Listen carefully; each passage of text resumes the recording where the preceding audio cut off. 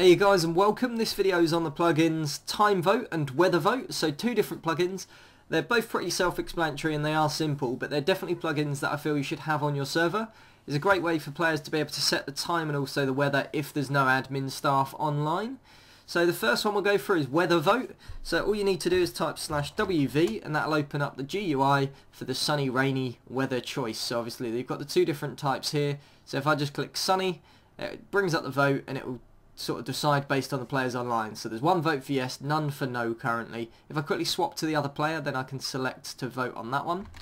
So all I do is /WV, if I go yes, I guess, yes, there you can see the vote is over and it's been changed. So it's voted sunny. If I do the same again but with the time of day, so now I'll do TV for time vote, again select day, swap characters, and then the same again. So on this one, TV yes, and you can see it's now daytime. So really great plugin. Obviously it's based on how many players are online, and there is a cooldown as well. So if I do weather vote again, it says you have to wait a bit until you can start a new vote. So players can't spam it to keep changing the weather. There is a delay on how often you can do it. Obviously you can edit things inside the config file.